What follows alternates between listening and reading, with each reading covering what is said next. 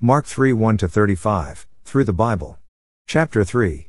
Theme: Man with withered hand, many healed by Sea of Galilee, unclean spirits by Sea of Galilee, call of disciples, scribes charge that he casts out demons by Beelzebub, new relationship. This chapter continues the Sabbath day discussion which led to a final break with the religious rulers. It is obvious from this chapter that Jesus healed multitudes whose stories could be recorded separately, like that of the man let down through the roof. Mark impresses us in this chapter, not by placing the microscope down on certain incidents, but by letting us look through the telescope at the multitudes he healed. This raises the question as to the number that Jesus probably dealt with personally. Any attempt to compute the number would be mere speculation. Evidently Mark would have us believe that it was extensive. Man with withered hand. And he entered again into the synagogue, and there was a man there which had a withered hand. And they watched him, whether he would heal him on the Sabbath day, that they might accuse him. Mark 3 1-2. The question arises here, was this man, this cripple, planted there purposely? I think the answer is absolutely yes. The other incident was out in the fields, the Sabbath in the cornfields, and that was a secular spot. Here it is the Sabbath in the synagogue, and this is a sacred spot. The Lord Jesus had been healing the multitudes. They knew that, if they planted this crippled man right in the way of our Lord, Jesus would heal him when he came into the synagogue. Actually, what they did was a compliment to the Lord Jesus. They knew he was compassionate. But, of course, they were interested in being able to say that he broke the Sabbath by healing the man on the Sabbath day. So I believe the man was placed there, and we are told that the enemy was there, watching. Our Lord's enemies are beginning to watch for some little flimsy excuse whereby they might bring a charge against him. And they are not going to have long to wait, because notice what he did. And he saith unto the man which had the withered hand, Stand forth, Mark 3:3. The Lord is going to do something here. I think maybe the Wycliffe translation is better here, Rise, come into the midst and stand there. In other words, he asked this man to come and stand in the midst because he wants to say something. And he saith unto them, Is it lawful to do good on the Sabbath days, or to do evil? To save life, or to kill? But they held their peace, Mark 3:4. They had learned not to answer him because they always got into trouble when they did. And when he had looked round about on them with anger, being grieved for the hardness of their hearts, he saith unto the man, Stretch forth thine hand. And he stretched it out, and his hand was restored whole as the other, Mark 3:5. Now the Lord Jesus broke through all of this red tape of their traditions, and he got to the heart of God's purpose in giving the Sabbath day to Israel originally. They wouldn't answer him because they knew they would incriminate themselves. Notice that here the Lord Jesus looks around with anger. You can put it down in your memory that Jesus could get angry. Dr. Graham Scroggie notes that the word for anger here is in the aorist tense in the Greek, and it carries the sense of momentary anger. The Greek word for grieve here is used in the present tense in the sense of a continuing grief.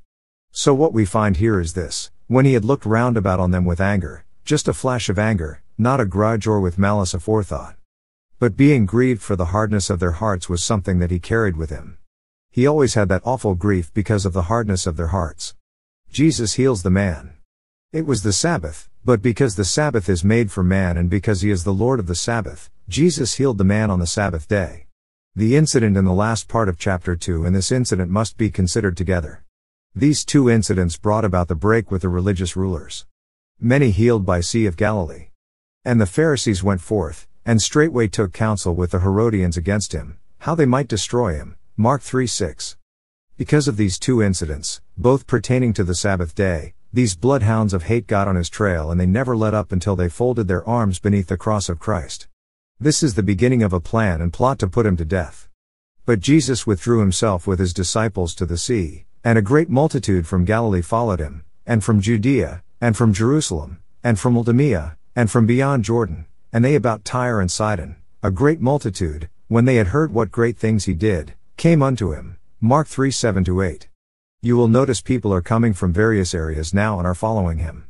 Our Lord withdrew tactfully at this time because, as he said, Mine hour is not yet come. John 2:4.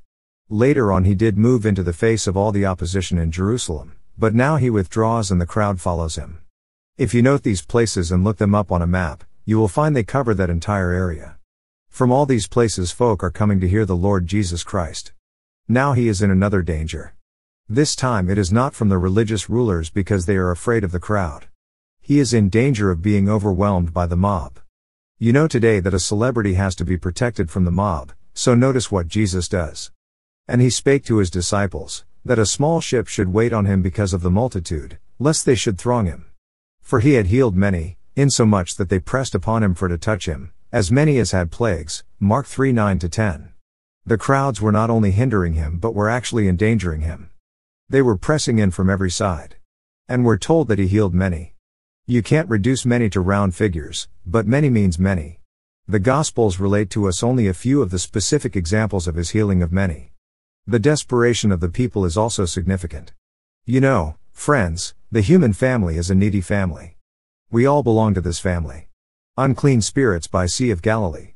And unclean spirits, when they saw him, fell down before him, and cried, saying, Thou art the Son of God. And he straitly charged them that they should not make him known. Mark 3:11-12. Now we see that the unclean spirits acknowledged him. We're going to hold that subject for a little later because I want to put an emphasis at the right time upon the matter of demon possession. We are seeing that again today in what is known as Satan worship, and there is a great deal of that going on today. But we see that he did not want the testimony of the underworld. The demons acknowledged who he was, but he didn't want their testimony. Call of disciples. We now begin to see the sovereign purpose of God in choosing and ordaining the 12 apostles.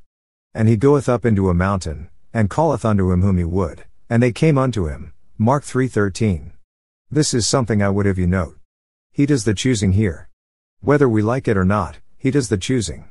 Ye have not chosen me, but I have chosen you, and ordained you, that ye should go and bring forth fruit, and that your fruit should remain, that whatsoever ye shall ask of the Father in my name, he may give it you. John 15:16. It is not irreverent to say that since he chose them and they did not choose him, he's responsible for them. That's a real comfort to know. God has saved you, begun a good work in you, and he's going to stick right with you, friend. He's going to see you through. That is what this means. And when the Lord Jesus calls, they respond. And he ordained 12, that they should be with him, and that he might send them forth to preach, and to have power to heal sicknesses, and to cast out devils. Mark 3:14-15. This is his final call to the apostles. Here is where they actually become apostles, and here is where they are sent out on a ministry set apart for him. They are also set apart from him in that he will not go with them physically.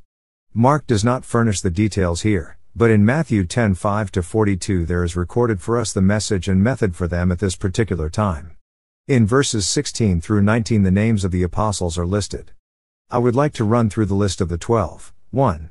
Simon Peter, he is the first in all the lists of the apostles. 2. James, son of Zebedee. 3. John, the brother of James. 4. Andrew, brother of Simon Peter, he is customarily listed with his brother. 5. Philip. 6. Bartholomew, also called Nathanael. 7. Matthew. 8. Thomas. 9. James the Less, son of Alphaeus. 10. Thaddeus, who is also called Lebbaeus, and Jude. 11. Simon, the Canaanite, and 12. Judas Iscariot. I have a book called Marching Through Mark in which I compare the lists of apostles as they are given in the 4 Gospels and in the book of Acts. It is interesting to make this comparison of how they are listed and the different names that are used. These are the men that he chose. And the multitude cometh together again, so that they could not so much as eat bread. And when his friends heard of it, they went out to lay hold on him. For they said, He is beside himself. Mark 3:20-21. Mark will impress us how busy Jesus really was. Note the reaction of his friends. If a man devotes his life to some noble but earthly cause, he is applauded. The musician, the athlete, the businessman, the artist, the statesman who gives himself to his work is recognized for his total devotion. But if a man gives himself in total dedication to the cause of God, he is branded as a fanatic. Scribes charge that he casts out demons by Beelzebub. And the scribes which came down from Jerusalem said, He hath Beelzebub, and by the prince of the devils casteth he out devils. Mark 3:22. Beelzebub was a heathen deity to whom the Jews ascribed supremacy among evil spirits. And he called them unto him, and said unto them in parables, How can Satan cast out Satan? And if a kingdom be divided against itself, that kingdom cannot stand. And if a house be divided against itself, that house cannot stand. And if Satan rise up against himself, and be divided, he cannot stand, but hath an end. Mark 3:23-26. What he is saying is simply this: he could not be casting out demons by the power of the demons for the very simple reason that then a house would be divided against itself. No man can enter into a strong man's house, and spoil his goods, except he will first bind the strong man, and then he will spoil his house. Mark 3:27. You first have to bind a strong man before you can rob his house. And that is the truth here. The Lord Jesus is not doing this by the power of Satan, because then Satan would be divided and would be against himself. Verily I say unto you, all sins shall be forgiven unto the sons of men, and blasphemies wherewithsoever they shall blaspheme. But he that shall blaspheme against the Holy Ghost hath never forgiveness, but is in danger of eternal damnation, because they said, he hath an unclean spirit. Mark 3:28-30. That was the unpardonable sin then. It could not be committed today in that way. To begin with, they have him, the second person of the Godhead, present with them, and they accuse him of casting out demons by Beelzebub when he is doing it by the power of the Holy Spirit. So they were actually rejecting the works of two persons of the Godhead, the testimony of the Son and the testimony of the Holy Spirit. They were expressing an attitude of unbelief which was permanent rejection of Christ. They were resisting the Holy Spirit. That was unpardonable. It is impossible to commit an unpardonable sin today. If by that you mean one can commit a sin today, come under conviction because of it tomorrow, come to God in repentance, and he would not forgive you. You see, Christ died for all sin, not just some sin. He didn't die for all sin but one, the unpardonable sin. There is no such thing as being able to commit a sin today that he will not forgive. The attitude and state of the unbeliever is unpardonable, not the act. When a man blasphemes with his mouth, that is not the thing that condemns him, it is the attitude of his heart, which is a permanent condition, unless he stops resisting. This is the sin against the Holy Spirit, to resist the convicting work of the Holy Spirit in the heart and life. New relationship. There came then his brethren and his mother, and, standing without, sent unto him, calling him. And the multitude sat about him, and they said unto him, Behold, thy mother and thy brethren without seek for thee. And he answered them, saying, Who is my mother, or my brethren? And he looked round about on them which sat about him, and said, Behold my mother and my brethren. For whosoever shall do the will of God, the same is my brother, and my sister, and mother. Mark 3:31-35. The half-brothers of Jesus, James and Jude, both wrote epistles, and they never mention that Jesus was their half-brother. You see, anyone who is in Christ Jesus is closer to him than his physical mother and his physical brothers were in that day. That is the reason he could look around and say that these are closer kin to me than even my mother and my brothers.